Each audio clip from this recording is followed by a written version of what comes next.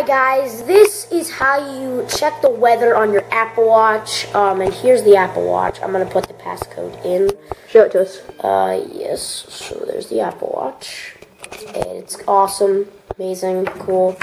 You also will need your iPhone for this because you have to Bluetooth iPhone 5 and up. And you have to pair it with this to make it work. To make you, to have, weather. So here's your iPhone. Or iPhone 5 or whatever. So I have my iWatch, and I had to put in the passcode.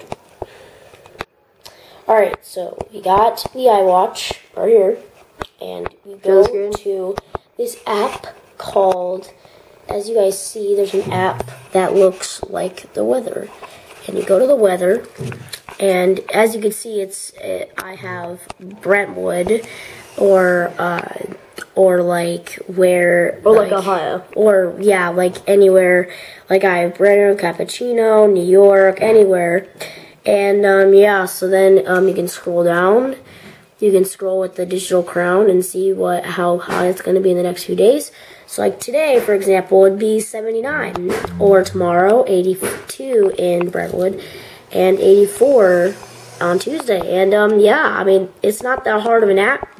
You can add some. I honestly am learning how to do that at the moment. So if you guys can tell me, that would be great. And yeah, that's basically how you tell That's basically how you tell the weather on your Apple Watch. I'll see you guys next time for another video.